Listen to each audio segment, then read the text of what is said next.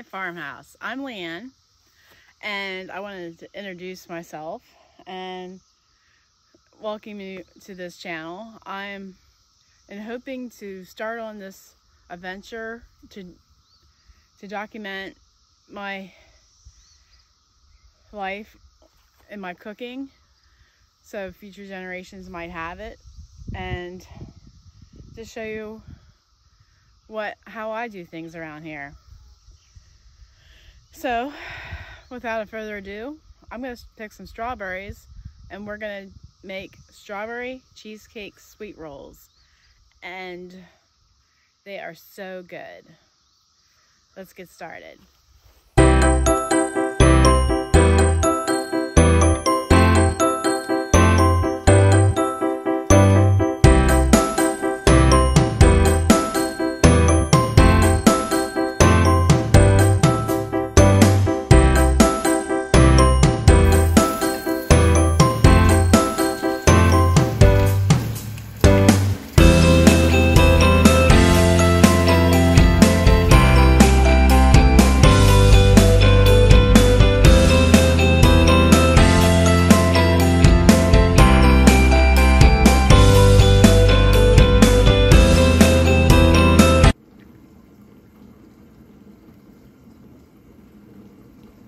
We're gonna dice our strawberries, and I say maybe a medium dice.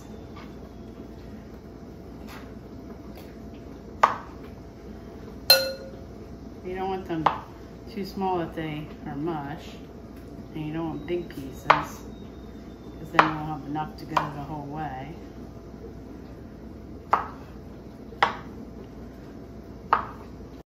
In this saucepan, I am warming up 1 1/4 cup of milk, 1 1/3 cup of sugar, 1/3 cup of butter, and 1/2 teaspoon of salt.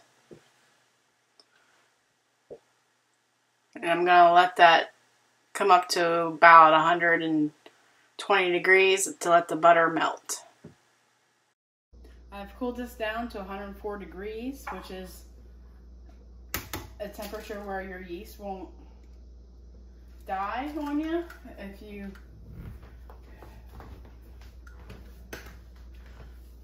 put it over 110 or so, you might kill your yeast. So I'm going to add the egg into this.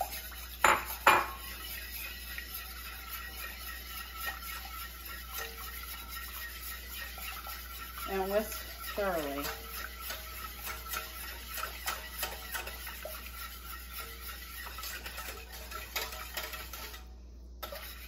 Alright, that looks good. Nice golden color from farm fresh eggs there. Alright, I'm going to add 4 cups of flour to my mixer. And you want to not just take your cup and just scoop it in. You want to spoon your flour into your measuring cup. That way you don't get more than you should.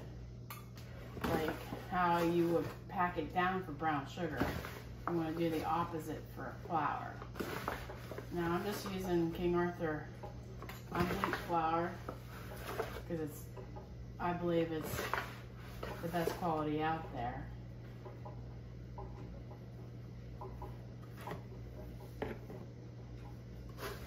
Making a mess is my middle name, because I don't have a middle name. Alright, 4 cups of flour.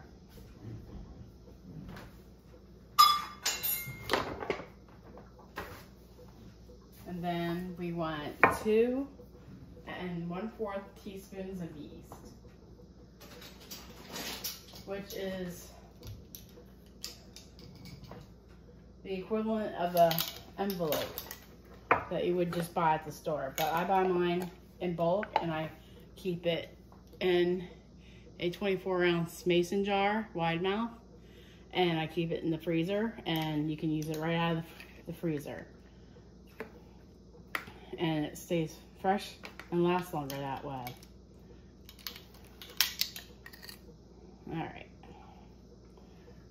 Then I just put this right back in the freezer. And then we are gonna put the lid on and mix it well.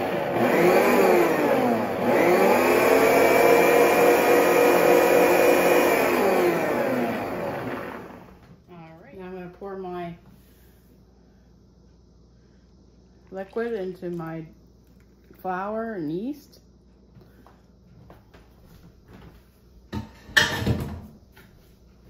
And we're gonna put the lid on this baby and mix it.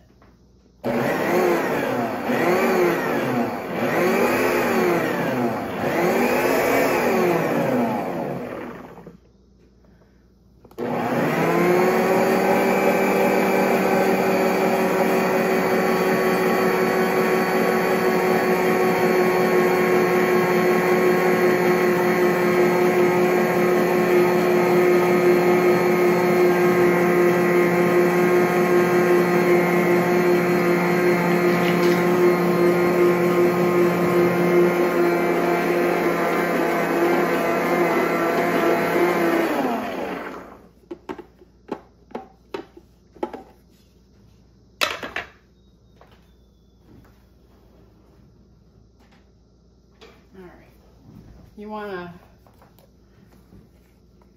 scrape the size of your bowl, and if the dough is still too wet and not coming together,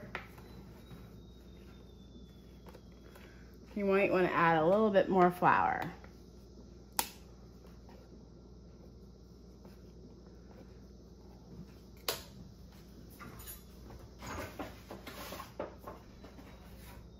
I would say no more than a quarter cup at a time. All right, we'll maybe do an eighth there. Because it's very humid today. And that will have effects on your dough.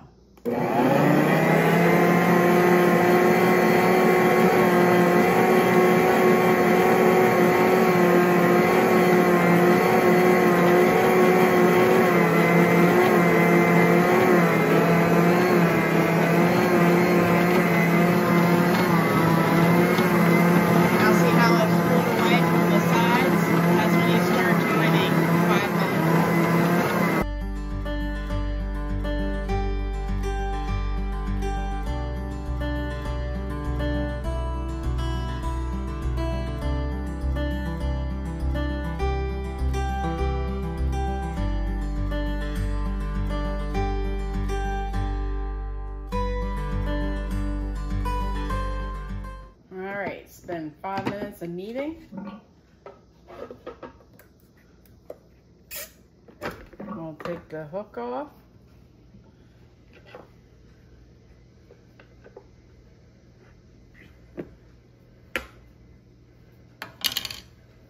Now I recently got this and I really enjoy using it. Everything that I've used it on has slid right off of it. Put it on your clean surface and just form it into a bowl.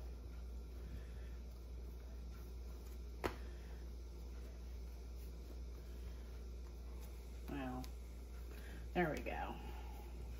You just want to tuck it in on itself.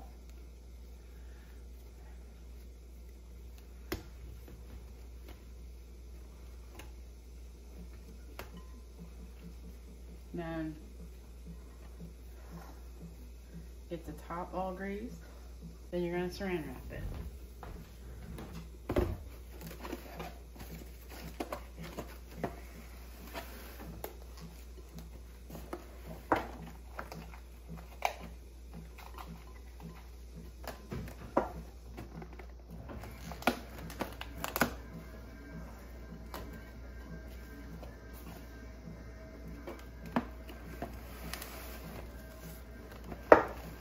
We're going to let it rise for 2 hours, and just in case the electric might go off, which it's already done today, I'm gonna write the time that it's gonna be ready. Just so we stay on track here. So I'll come back in 2 hours after this is risen, and we'll roll our dough out. Now look how it rose since we put it in the bowl.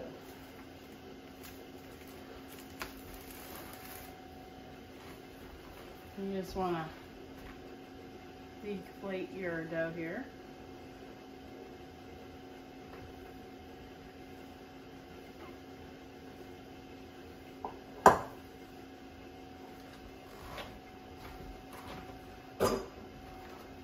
And you want to roll it out into a 12 by 18 square or rectangle. Square would be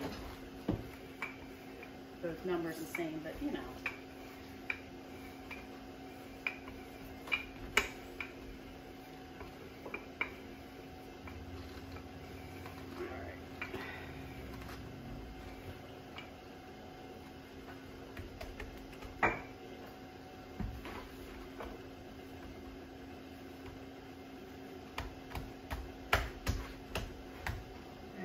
If I'm being persnickety or just want to get it to a right angle.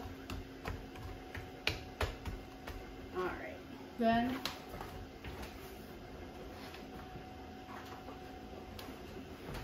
we'll get our pastry brush here and just slap on some butter.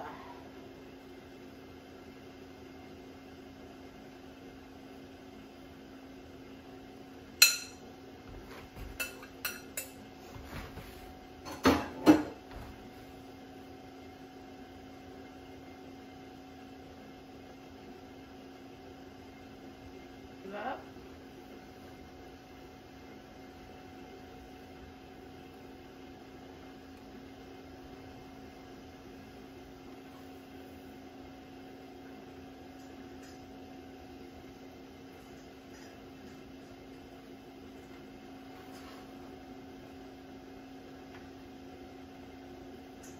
And get the goodness back in the hole. Pieces.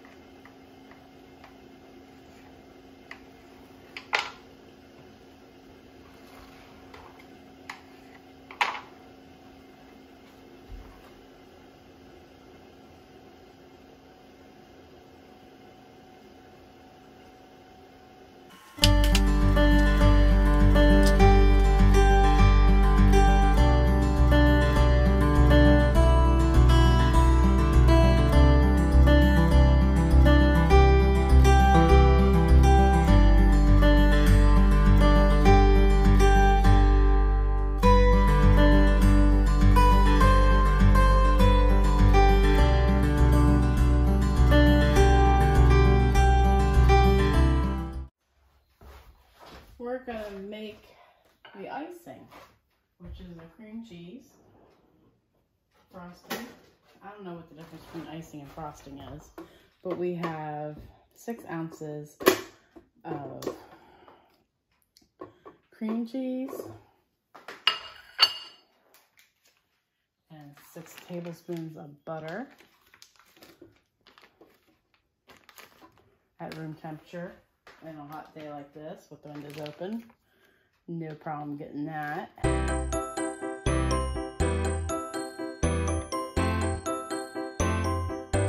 going to add some of the strawberry juice into the icing here. And a teaspoon of vanilla. Or not, just because we already have that strawberry in there. And a cup of the 10x sugar I just made.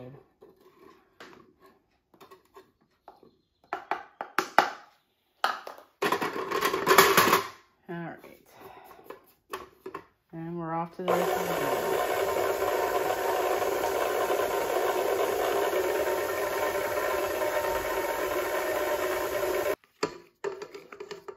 Alright, I think that looks pretty good.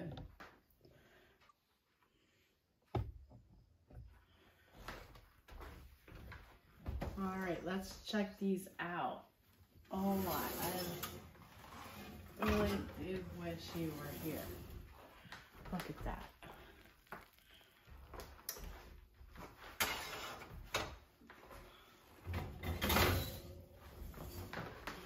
Don't those look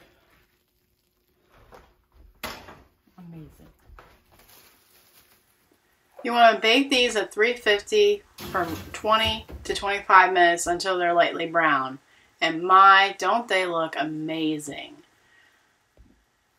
And now we got to get that frosting on there. Let's get it smeared around there. Around the edges there too. And don't be skimping, you hear? These look amazing, don't they? And it might be all about the texture inside. They are so fluffy and soft, and the dough just melts in your mouth. Well, I hope you enjoyed watching, and thanks for stopping by. And don't forget to subscribe and like and share with your friends.